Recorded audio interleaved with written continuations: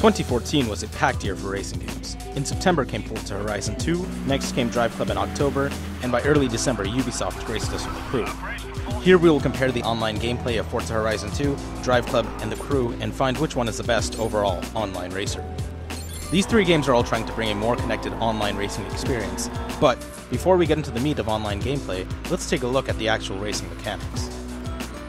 Forza has a sim racing pedigree, but Horizon has always been more laid back and fun. It strikes a perfect balance. Each car controls uniquely. A Ford GT compared to a Tesla Model S feels like night and day. If you drive into a corner at breakneck speeds, you have to slow down or you will spin out. The cars feel more attached to real-world physics without being absolutely dense and unplayable. So in this comparison, Forza Horizon 2 is the benchmark for racing mechanics amongst these three games. Drive Club, on the other hand, tries to be a more arcadey racer while thinking it's a sim. Cars don't feel incredibly planted in the game. It feels as if the track is moving around you versus you moving on the track. Wheels will clip through the ground, and you will be punished for sliding into railings. It's an odd balance that doesn't play as well. But I would take Drive Club any day over The Crew. That's a game with no sense of driving whatsoever. Every car is absolutely tail-happy in The Crew. Even in the softest of turns, your car will drift.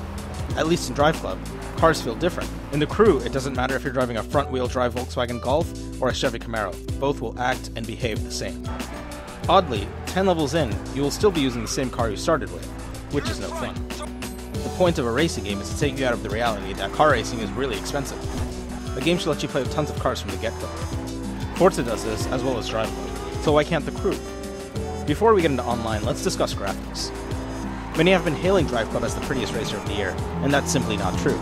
After spending extensive time with all three games, the graphical giant is Forza, without question. Here's why. Forza's lighting engine feels so much more real.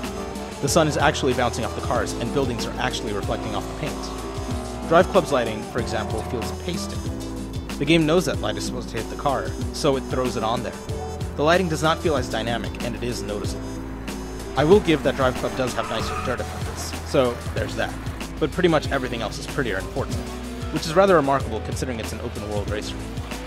Another odd issue with Drive Club is that it does a poor job of letting the player play in the cockpit. It's impossible to see the actual speedometer, and there isn't a virtual one on the game's HUD. So in Drive Club, you're pretty much relegated to playing in third person. It's an odd oversight.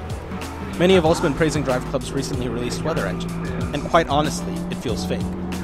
It's as if they slapped a Windows 98 screensaver over the game. The snow effects became so blinding that it was impossible to see the road in front of me. The water droplets stuck to my TV screen were more of a hindrance than a cool effect. The Crew doesn't even compare to Forza or Drive Club.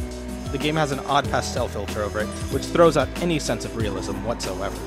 Damaged onto cars are not realistic either, and the game's screen is cluttered with tons of indications that are far more distracting than helpful.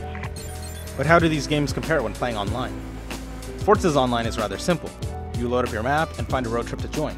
Once you're in, you're engaged in a series of 4 challenges with other players. They can be anything from 3 laps around a track to a battle mode similar to Mario Kart. It's easy, it's fun, and it's not complicated. You can leave the race at any time, and the game will find someone else to fill your spot. There was only one play session I had where I could not connect online, and there were some odd connection glitches with cars jumping around. Drive Club has been plagued with online issues since its launch. Of course, that was back in October. How is the game faring now? A bit better, but not much. The number of players online has dropped quite a bit. I found myself in races with as few as 2 opponents. There were also issues with players not loading into the game properly, so you will see their cars sitting idle at the starting line. When races do work, they're fine. It's pretty easy to get into a race, although it takes a while to load, but once you're in, you're pretty much in. The Crew, on the other hand, is a persistent open-world racer. At any point, there are always other people racing and ready to join your crew and race with you. Servers are, however, rather empty. Given my time with the game, I was only able to, once, find someone else online to play with. It was fun, but any time after that, it was near impossible to find someone else to race with. The game just did not display that many online racers. You could send a few people invites, but it always felt like a shot in the dark. Getting a game going was such a matter of chance that it wasn't even worth trying after a while. So the Crew fails on letting you play in crews, ultimately destroying any uniqueness it had whatsoever.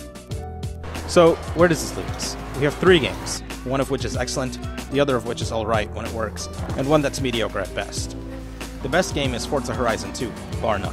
It exudes quality and polish. Every car feels unique, the game world is immersive, and the online works. It doesn't try to be overly complicated. It's there for players to go out and have fun. So if you're stuck trying to decide between which racing game to get, look no further than Forza Horizon 2.